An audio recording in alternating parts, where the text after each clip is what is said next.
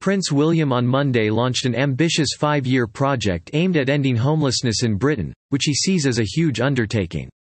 William, 41, the eldest son of King Charles and heir to the throne, has long supported charities to help the homeless. The prince was inspired by his late mother Princess Diana, who took William to visit a shelter for displaced people when he was 11 years old. In 2009, William staged a Winter Street sleeping stunt to highlight the issue and was last year seen on the streets of London selling Big Issue magazine, which is typically sold by the homeless. William's latest project, called Homewards, was funded by £3 million, equivalent to £57 billion, by his charitable foundation. In addition, the foundation will also provide experts and partnership programs to prevent homeless cases in 6 regions. Prince William is scheduled to tour Monday and Tuesday to publicize the project and meet with those involved in working on the matter.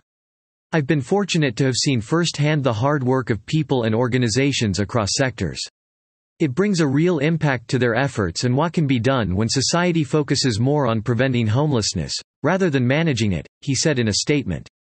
This is a huge task, but I believe that everything is possible with cooperation to reduce the number of homeless people and prevent them from returning to the streets, he continued. The project is supported by the Royal Foundation, William and his wife Kate's charitable organization. Each targeted location will receive £500,000. According to the foundation, there are more than 300,000 people, half of whom are children, who sleep outside or in cars, live in temporary accommodation, hostels or with relatives. A number of charities have warned that the figure is expected to increase due to the ongoing cost of living crisis. The program, which a spokesman for the prince described as a huge moment for the prince, is William's most significant project since he was made Prince of Wales following the death of his grandmother Queen Elizabeth last September.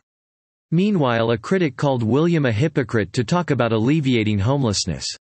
The last thing we need is William getting in on this.